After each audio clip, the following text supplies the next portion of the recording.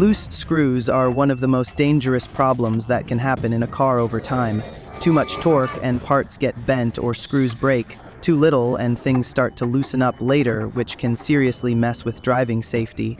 So how do automakers keep torque levels consistent? This 5-axis torque machine is made just for tightening wheels. It is so advanced you could buy a brand new Audi for the same price. But it keeps the torque steady every time. No random spikes or drops. Depending on where each screw goes and how tight it needs to be, the factory uses 113 high-precision electric torque guns. Each one costs anywhere from $55,000 to $165,000. They handle every safety and function critical point on the car. Torque work makes up about 40% of the whole car's fastening points.